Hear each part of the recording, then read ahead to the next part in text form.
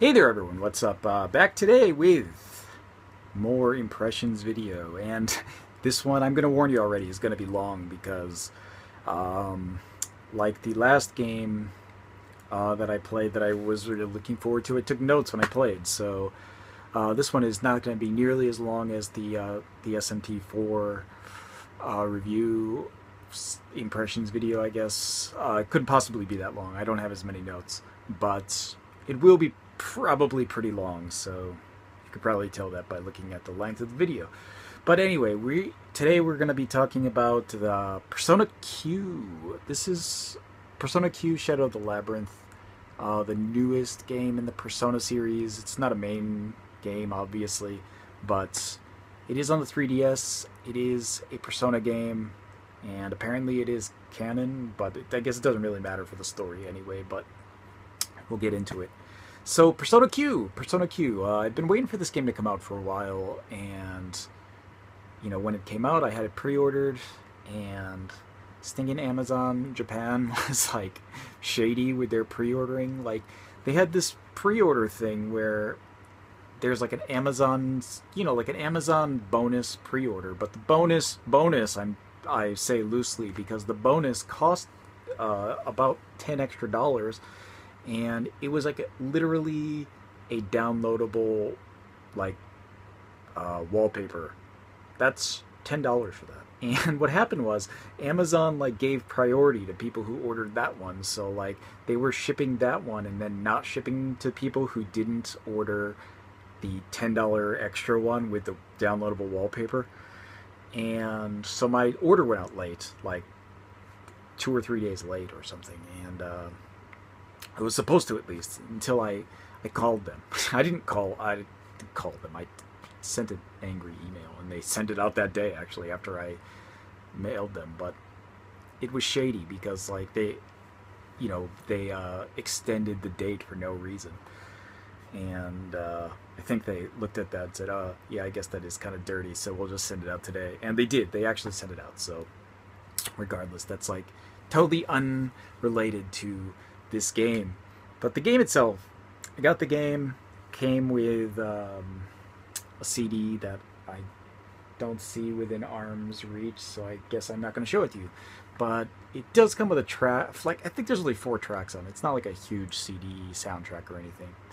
But it did come with, you know, with the game here. I'm sorry I'm like all disheveled. I just came home from work and I'm just like kind of, you know, sitting on the floor here, so it's not like I'm doing anything. But anyway, Persona Q, we'll get into it. I took a lot of notes, and this will probably be a little disjointed because the notes, I was just writing them while I was playing. So I tried to kind of edit them up to be like in small groups, but it's not actually gonna happen.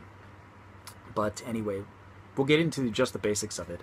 So first, if you've played Persona 3 or 4 and you go into this game expecting that, you're going to be really disappointed because it's not even remotely similar in terms of gameplay or, you know, how it looks or how it, you know, how things happen in the game.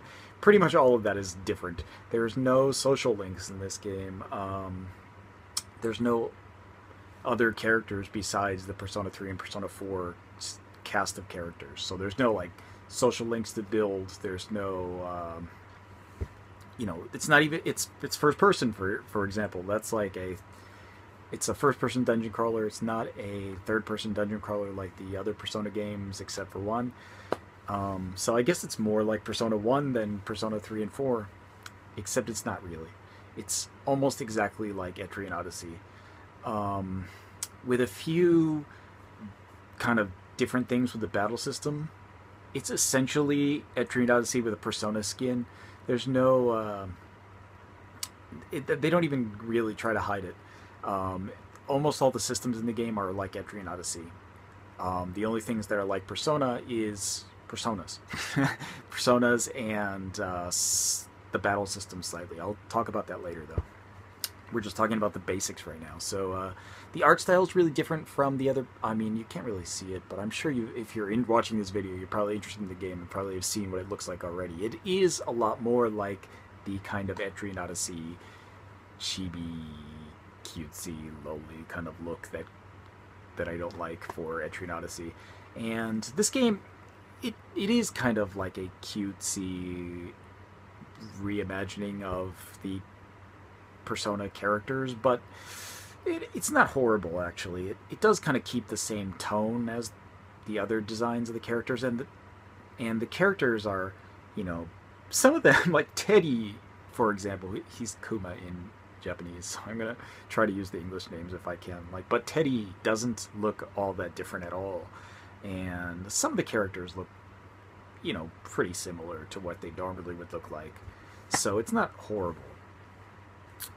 It's not as good as like the regular Persona art style, but what can you do, really? I guess that's what they went with on this, more like Etrian Odyssey. And what else? Again, a lot like Etrian Odyssey, when you go through the dungeons, you have to draw your own maps. So, you know, this on the bottom of the screen, the DS, you're drawing the maps as you go along. If you like that in Etrian Odyssey, you'll like it in Persona Q. Persona Q did something with the map drawing that I don't remember being in Etrian Odyssey 4, but it actually kind of shows you temporarily where walls are when you're on the map. So like when you look around, it'll show it on the map, and then it'll disappear if you move too far away. But that was really helpful for drawing the maps. It made it really quick. I remember playing the Etrian Odyssey 3 at least, but probably 4 too. Yeah, I didn't play Millennium Girl because I've already played Etrian Odyssey 1, but I'm pretty sure in 4 it didn't show where the walls were when you were making the maps, so it's a little slower. But in this one, by showing the walls temporarily on the map, it speeds up the drawing a lot. I mean, it made things really quick. So that was I hope they continue that in the Etrian Odyssey games, actually, because it's a really nice thing that makes things go faster. But again, like I said, it's a first-person dungeon crawler, and the battles are first-person as well. So if you don't like that, if you're more used to how Persona works, you're not gonna be very happy with this. But if you're used to Etrian Odyssey, you'll be, you know, right on board, because that's exactly how it is. Well, we'll talk about the battle for a second. The battle rules are not the same as Persona. For example, you do have all-out attacks, and you do get like a kind of bonus for hitting a weakness or hitting a critical hit, like Persona. But unlike Persona, if you knock down all the enemies in one round, you don't get an all-out attack for free. If all the characters score a critical hit, you'll probably get an all-out attack. But sometimes if 3 characters hit a critical or a weakness, you'll get an all-out attack. It seems to be like on a gradient by like a percentage. So like if you get 3, you probably have like a 50% chance or something. I'm just guessing at that, and it kind of goes up from there until 5 is like 100%, I think. But you know, I've had times where 4 people will get a critical hit and be like lit up, and they won't do an all-out attack. So it's not definite, but I think on 5 it's definite. But it's hard to get 5. You know, it's normally in Persona you're dealing with 3 people in your party, but you have. What else did I want to say about the battles? Sometimes the characters will hop out when they do attacks, so it's not like you can't see them at all. They usually will. It's a lot like actually Lost Heroes, which I think nobody besides me was really excited about. But that game had a similar kind of battle system, actually, where the characters will jump out and do moves when you use them, and sometimes they'll like do special moves that, you know, focus on them. I think besides that, though, there is something that's different from Etrian Odyssey and Persona, in that, like, when you give your characters personas, they have like a secondary health and SP. Well, you're like kind of magic points or whatever, spirit points, or I don't remember what the SP stands for. But HP and SP has like a secondary bar that will automatically refill when the battle's over. So it actually kind of makes things a little bit easier than an Etrian Odyssey game. And but you do have to spend, you'll spend hit points or SP depending on what kind of attacks you're using. So, going into a battle, you'll be able to use like one or two attacks depending on which personas you have, obviously, but and what attacks you're doing. But you'll probably be able to use one or two without really like losing any health realistically, because it'll be that kind of secondary bar that gets depleted first. So I guess that it's helpful. It's just, it does make like you can kind of auto heal through the entire game. You don't, there's not really ever a point where I was like stopping to heal my characters after a battle, even if they were really low, because a lot of times that kind of second bar was enough. So it does kind of make things a bit easier. Speaking of that, I played the game. I played through the game twice, so I played through with each of the main characters. I started with the Persona 3 main character, and then I moved to Persona 4 in the second playthrough. And what happens is you do have a ton of characters to choose from, and obviously you're not going to be using them all. So, you kind of have to build a party in the beginning and stick with it. Almost stick with it. There's like, from the first dungeon, depending on which main character you selected, you can only select characters for the first dungeon from Persona 3 or Persona 4. You can't mix and match. After the first dungeon, you'll get more. So that's helpful. I mean, it's cool. If you like Persona 3, you select Persona 3, you'll get to use those characters right away. And you'll find that, like, when the Persona 4 characters come in, they actually come in at the same level mainly as your party is. So it's not hard to start mixing and matching then. But after that, once you start building them up, it's harder and harder to get people caught up to you. So you kind of have to pick a party right off from the beginning, and maybe you can switch out one or two people every once in a while, but for the most part, you're going to be sticking with the same kind of people throughout. At least in my experience, that's kind of what I did. So yeah, that's kind of your basics of the game, but there are other things going on. So let's talk about the dungeons. The dungeons, there's I don't want to spoil anything, but it's not really a spoiler because the story is so pointed that you couldn't possibly mistake it. But there are 5 total dungeons, even though like the game wants you to believe there's 4. You have 5 dungeons, and they all have their various themes. I don't know if I should give away the themes. They're not like, it's not super important or anything, but maybe you want to be surprised. But for example, the first dungeon has like a kind of Alice in Wonderland theme, and the rest of the themes for the dungeons are usually something related to the Persona 4 story. That's probably the best I can say, except for the last dungeon, which is directly related to this story. But it's, like I said, it's so obvious. The last dungeon, when it's the last dungeon, is so obvious, and what it's going to be is like obvious right from the beginning of the game. So you have almost no. I couldn't even say this was a spoiler. Let's see. I'm trying to not give anything away, even like, so I'm kind of skipping over some of these notes because they might be spoiler-ish.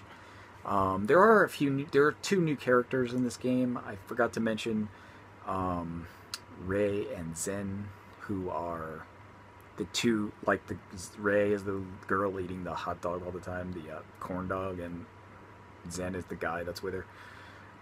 They're not Persona users, so they can't use Personas, but they have some other attacks, and there's a reason for them having those attacks that you don't really understand until near the end. So I won't give it away, but there is a reason why they have magic and can fight without Personas. But yeah, so that's the only new characters, though.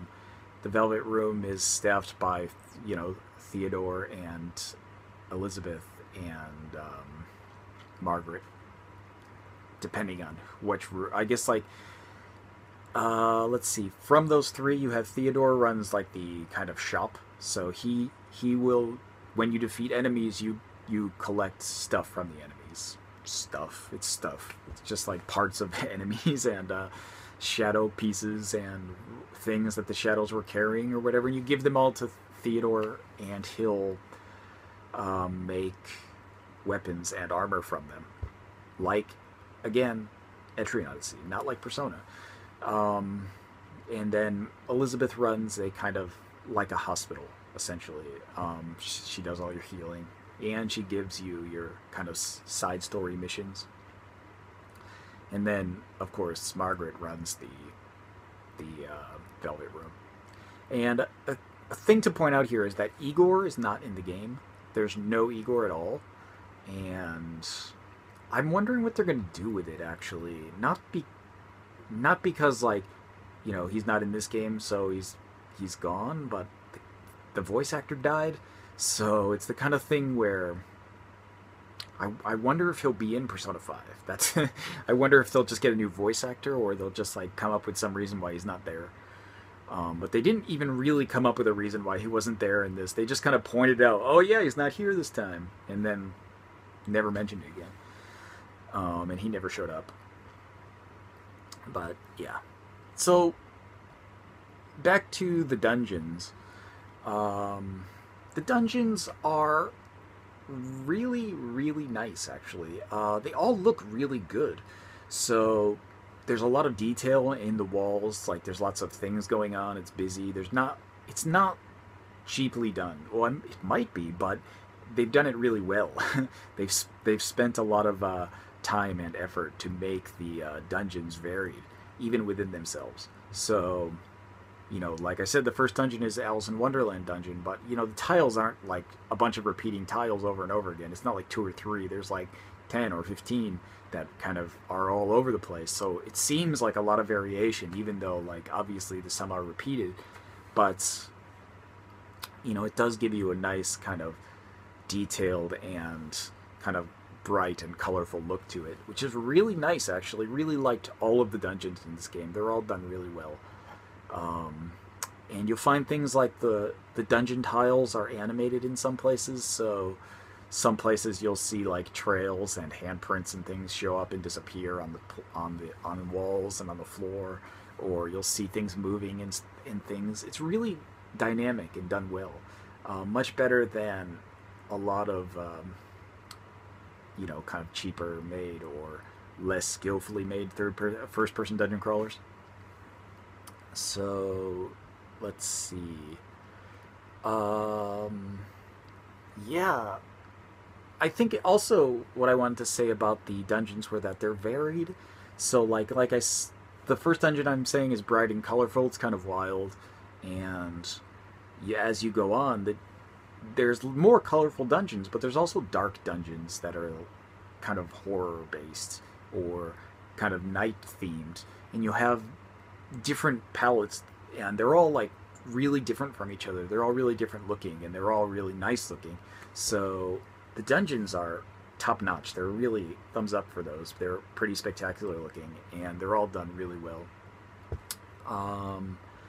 So yeah, another thing I wanted to mention was the FOEs, which you might not know if you've never played Etrian Odyssey, but in Etrian Odyssey there's things called FOEs, which are strong monsters that you can see.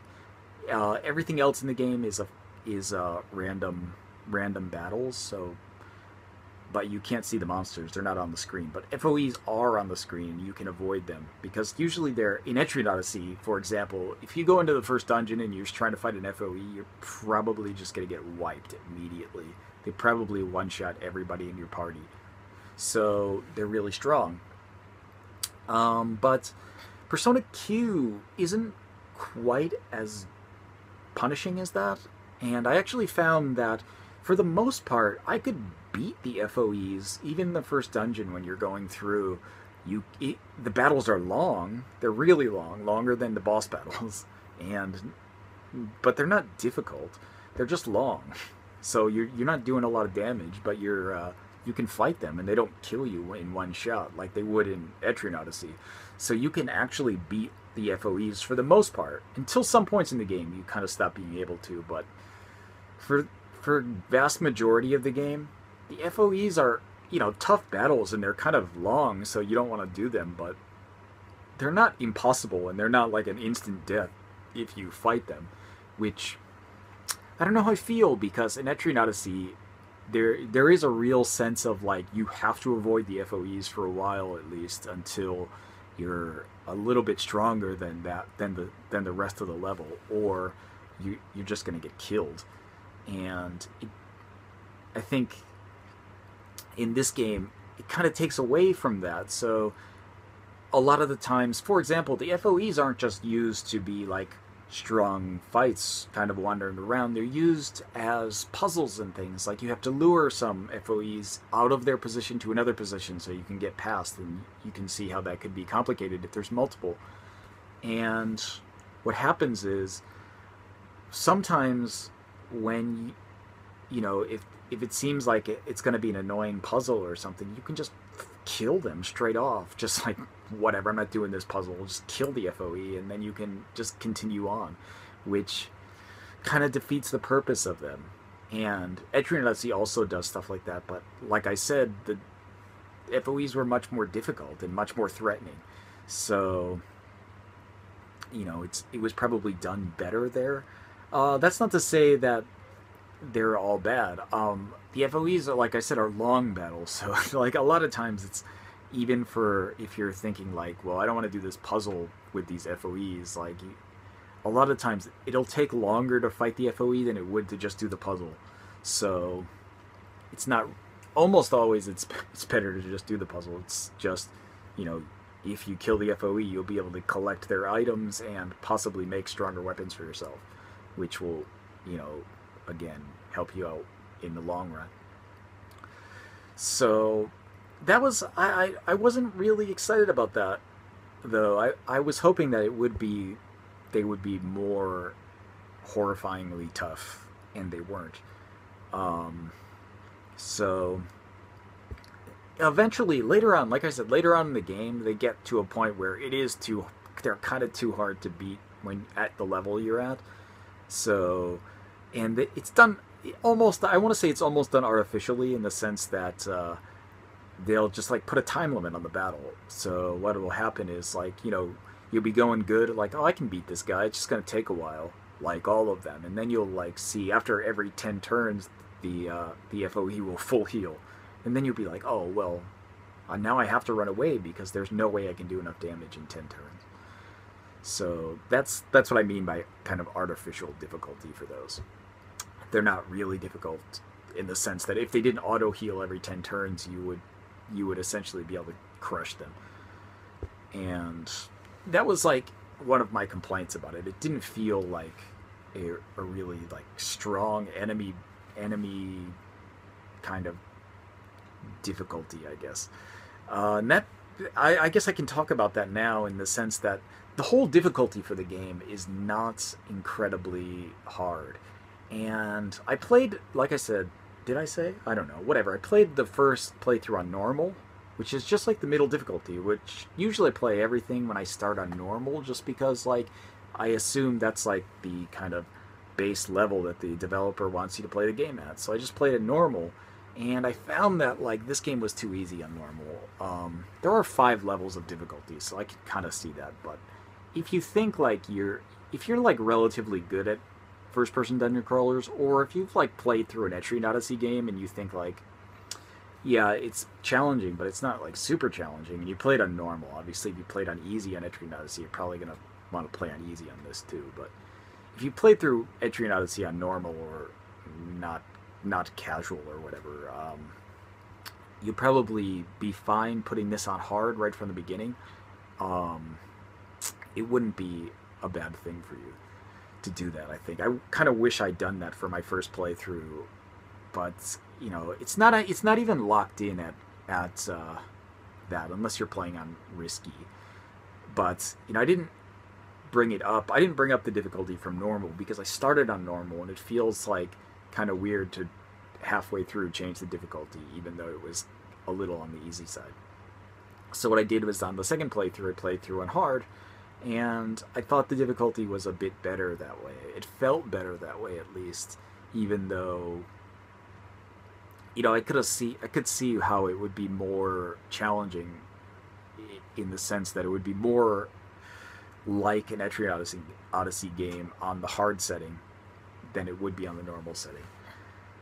I hope that makes sense. I don't really know, but the difficulty overall for this game on normal is not very hard. I think for the most for the most part, you can just kind of blow through everything. And if, like I said, you can fight the FOEs in the stage, and if you can beat the FOE in the stage, you can beat the boss, because usually the boss is not as difficult as the FOEs. They usually just have a gimmick. So, there's that. Let's see. What else should I talk about? So, like I said, when you drop... Enemies drop things and you can get, armor and weapons from them. But there's also locations around the stages, around the dungeons, where you can just find items. They're like power spots.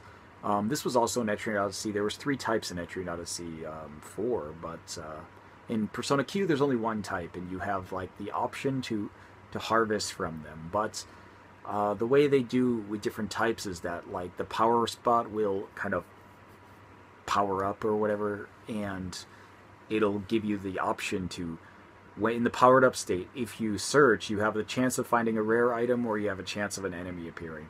And when you're doing that, you'll either get a cool item or you'll get attacked.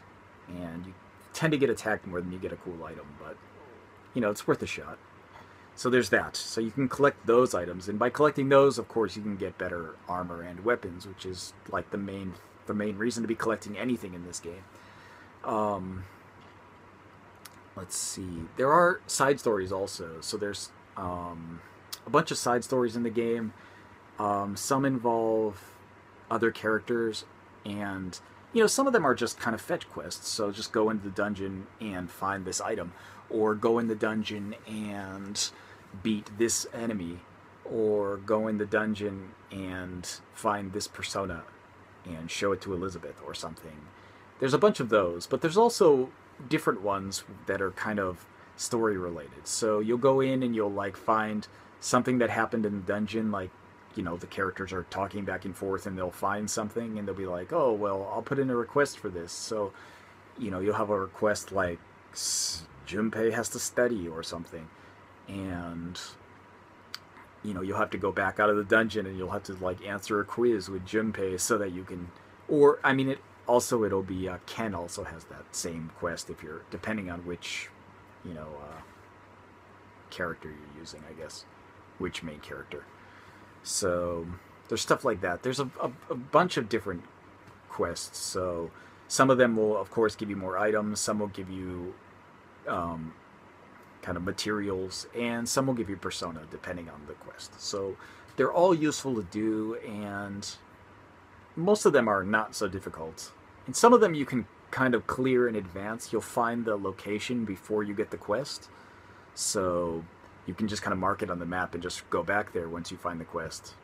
So that's pretty easy. It's pretty clear when you find those, because it'll tell you, like pretty much say, you should mark this part on the map. And you'll do that, and you'll get a quest later. But, yeah, the quests actually are pretty interesting. There's some good ones, and the end quests were really good. So after you beat the game, there are extra quests for the main character. But if you beat the game with both main characters, you get even more extra quests. There's special quests. And there's some quests that only unlock after you beat the game and after you've cleared a bunch of special quests. They're extra quests, they're called. I don't know what they'll be called in the English version. But if you clear all of those, they're part of a kind of continuous story. You'll get an extra one after you beat the game. And like I said, after you beat the game with both main characters, you get an extra special hard battle against all 3 of the Velvet Room characters. So you'll have to fight at the same time Elizabeth, Margaret, and Theodore, that's the hardest battle in the game. Easily the hardest battle in the game. Yeah, I'll just say that. I won't give anything away. Let's see. There are a bunch of demons in this game.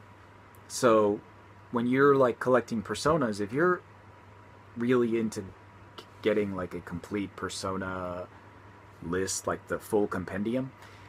There's a good amount, except they're not hard to get.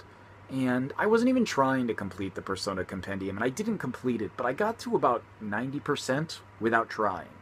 So, if that's, and the only reason I didn't get the rest of them was because I didn't max out my character levels. So, like I said, I beat the game twice, and the first time I beat it, I was about level 70, and the second time I was about level 60. So, that's there's a bunch you can't unlock until you're level 99, or I think 99 maybe. I'm not sure what the final Persona level is in the compendium at least, but it's not. There were a bunch more after I was level 70, so yeah. Let's see what else. The Personas actually is pretty cool. You can, of course, there's a Velvet Room, so you can sacrifice Personas to, you can fuse them, you can sacrifice them for various things. So I'll explain that. You can, the way the fusion works is, it's not selectable. It is kind of, but not really. Like when you fuse Personas, you'll have some slots that are available where you can select from a certain set number of skills. For example, if you have two Personas together and you're making a new one, the skills the new Persona can inherit are limited by the type of Persona it is. So some Personas are kind of support Personas, so like they'll only be able to inherit Persona skills that are support based. Even if like both of the Personas you're fusing together have a ton of strong attack skills, the new one, if it's a support Persona, won't be able to inherit any of those. It won't even be an option. They won't come up. So that was kind of frustrating, because some of the time you'll have like these cool Persona skills that you want, but there's like almost no way to inherit them into something else that's more useful, which brings me to the other ways you can get Persona skills, which is some Personas, all Personas actually, but depending on skill, can be sacrificed and turned into a tarot card. And the tarot card is a skill card, and the skill card is a skill that the characters use, not Personas, but the characters will use them to permanently have that skill as usable for the character. So regardless of the Persona they're using, they'll be able to use this skill you got from the skill card. So it is actually kind of useful in the sense that you can, if you have a lot of money and it's not hard to get money, you can just summon the Persona with the skills you want. So everybody can have Recarm, everybody can have Sanricarm, everybody can have Mediaraha. Now, like, I don't even know if any of those are the English names, but think like the full recovery spells, like from death, from KO, I guess, or like full life recovery. Everybody can have those, or everybody can have like boost skills or auto heal spells or whatever. Depending on if you have enough money and enough skill cards, you can pretty much make your party any way you like. So that was pretty helpful. Or you can take two Persona skill cards if you have extra ones, and you'll just have too many all the time, and you can sacrifice them to give experience to your Personas you're using, so they can get more skills quicker. Towards the end of the game, you're not going to want to be grinding anything, so you'll just kind of be like, well, I can get easy experience for my Personas by going back and fighting old weak FOEs and just getting skill cards and dumping the experience on your existing Personas. It's like a lot faster than grinding. And I mean, for the record, I didn't grind at all in this. There was no grinding that went on in this. I just went through the stages like normal. I did 100% draw all the maps for all the stages. So obviously you'll fight a bit doing that because you have to step on every square. But I didn't grind. I didn't particularly go into the dungeon just to fight. Every time I was in there, I was just clearing of the maps 100%, going to the next floor, and rinse, repeat. it's kind of all I did. There's no need to grind. It's not difficult enough to grind. There's no need. And a lot of the times, it doesn't even really matter. The level is not all that important. It's just kind of what your personas have that's important. And if you make a good team with good skills, their level is not all that important except for health and SP. And even that can be kind of managed depending on the personas they have. So, I don't think you'd be doing yourself a favor by spending a ton of time grinding, because it's almost unnecessary. So, yeah. Let's see. There's a lot of events that happen in the game. So, if people are wondering, like I said in the beginning, there are no social links, but there are a lot of kind of skits and things that happen with the story. So you'll be able to talk. All the characters interact a lot. There's a lot of things that happen in the dungeons, outside of the dungeons. There's a kind of meeting place where everybody gets together and you can kind of talk to, you'll be able to select from a list of kind of skits where people are talking about something that's happening, or their opinion about this, or just some goofy thing that's going on, or maybe some worry they have. And you'll be able to talk to them, and you'll have selections and stuff, but it doesn't really do anything, I don't think. But you will get a bunch of story and kind of background information about characters, and goofy interactions between Persona 3 and Persona 4 characters as well.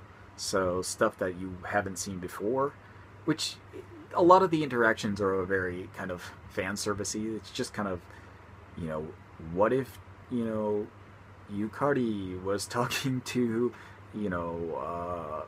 Yosuke or something. You're just kind of like, oh, okay, this is how they would interact. It's a lot of stuff like that. It's not really like crazy story building or anything. So, it's not something you get like crazy excited about, but it is fun. So if you enjoy the characters from Persona 3 or Persona 4 or both, you'll enjoy these because they're fun, and you get more of the same characters. All the characters are, their same goofy selves, and they all have their own little idiosyncrasies that make them interesting. And playing off each other is fun. It's a lot of fun, basically. It's not like a mind-bending story or even a really super in-depth story, but it's a fun kind of, there's a lot of fun character interactions. So, and also the character interactions are different depending on who you selected as your main character. So you'll go through the game and you'll find that like some events don't even happen when you're playing as, like, when I played through my first time with the Persona 3 characters, I had different events happen, or different characters come out at different times and say similar types of things. But, when I played as the Persona 4 character, I had different events happen and different kind of wackiness happen. So I think that gives it a bit of replay value, which is nice, even though it's a long game. So, like I said, it's long. I think I spent about 110 hours total in 2 playthroughs, but the first playthrough was about 90 hours. So the second one was really quick because all the maps were already drawn, so you can just run right through the stages, which is why I was lower level when I started. But I'll give you a pro tip here. If you played through the first time and you had both protagonists from the games, Persona 3 and 4, in your party for the whole game, you've just like given yourself a huge step up in the second game. I didn't do that, so I was much lower level than I had to be, but it was actually better that way because I got to play the game on hard, which was more challenging at a lower level.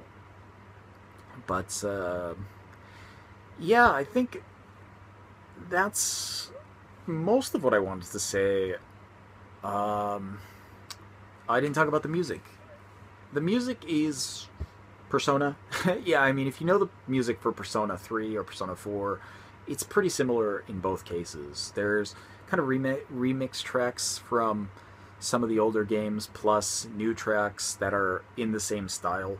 If you didn't like the music from Persona 4, you're not going to like the music for this game. If you didn't like the music for Persona 3, you're probably not going to like the music in this game. If you did like those soundtracks, though, you'll like the soundtrack. And another cool point about the soundtrack actually was that the battle music is different depending on the character you select. So if you play through as the Persona 3 character, I think the battle music is better for the Persona 3 than the Persona 4 antagonist, but it's essentially the same song done two different ways. So it's pretty cool. It's a pretty nice touch, at least. I'm pretty sure Shoji Meguro is the person who did the music. I guess Yuzo Koshiro did some of the music because he's thanked in the credits in the music section, so he must have done something for the music. I don't know what, but something from Etrian Odyssey probably. Beyond that, that's about it. That's all my notes, at least. I think that's pretty much all I want to say, though. This video is already 40 minutes, and I did play through it twice, so I had a lot to say. But if you think I missed something, or you have any extra questions, or whatever you want to hear about this, just ask below. I'm sure I'm forgetting stuff, even though I took notes. But yeah, that was Persona Q. Overall, it's pretty good. If you like Etrian Odyssey, you'll like this game. If you like first-person dungeon crawlers, you'll like it. I recommend starting on hard, though. For me, it would have been much better, I think. I guess I'll probably play through it again at some point on Risky, just to, see how that goes. But it should be fine. I don't think I'll have any trouble with it. Except maybe the final battle after after you beat the game. Oh, that was another one. The final point I wanted to bring up was that the bosses for this game are like not challenging, not like challenging in a way that you would expect. And they might have been challenging had I not been fighting all the FOEs in the stage. But like once you fight them and you beat the FOEs, you're just kind of like, oh well, the end boss isn't going to even be this hard. So, and usually they're not. Even the end boss in the game were like, I fought it and I was thinking like, well, this is way too easy. This couldn't possibly be the end boss. And it wasn't, so that was nice. But, even then, like, the new end boss was, like, not so hard either. So it was kind of like, oh, well, it wasn't, because, like, actually, when the end boss came out, I was like, oh, now it's going to get real. And it didn't really. So it was, there were, like, almost no bosses that took more than one try. So I think this game actually, when I think about it in the end, I think it is a lot more casual focused. Not to say that it's a casual game, it's not, obviously. But it is like a little bit easier. It's on the easier side, even easier than Etrian Odyssey 4. So, it's probably helpful, because I'm sure a lot of people who have played Persona will get this game despite not having played, first-person dungeon crawler before. I'm sure they'll find it difficult, because they're probably not used to the way they work. But if you're like someone who plays first-person dungeon crawlers, you're not going to find this game difficult. That's pretty much all I wanted to say, I think. So, again, any questions, post them below. I'll answer best I can. So, yeah, that's about it. So there was another extra long impressions video. This one is about 45 minutes. So there you go. 45 minutes of Persona Q. I probably won't have a part 2 for this, unlike the SMT one.